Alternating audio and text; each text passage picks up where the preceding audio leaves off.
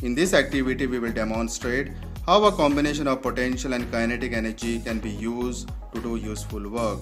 For this activity, we need rubber band, piece of paper and cardboard.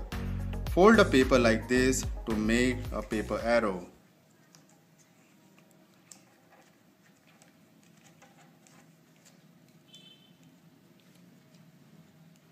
Hold the rubber band between your thumb and index finger. Put the paper arrow in the band and stretch the band along with the paper arrow. Now hit the paper arrow on the cardboard.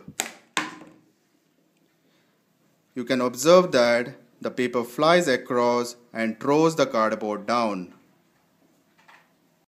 As we stretch the rubber band and the paper arrow, we are performing work on it that gets stored in the rubber band as potential energy.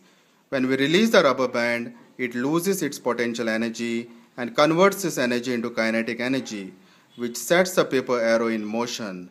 The kinetic energy of the paper arrow is now responsible for throwing the cardboard down, hence doing useful work.